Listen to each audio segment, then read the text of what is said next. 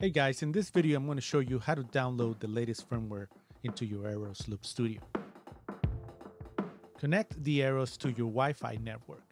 I'm already connected to mine, so there's no need to enter my password.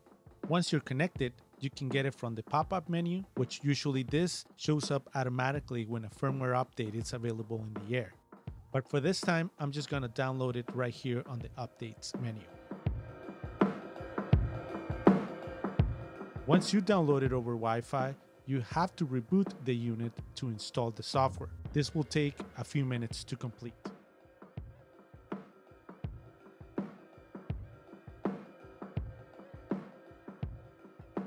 And that's it. Update your unit to the latest firmware now and take advantage of all the new features. The Aeros keeps evolving, so make sure to join us on our forum and follow us on social media at Singular Sound.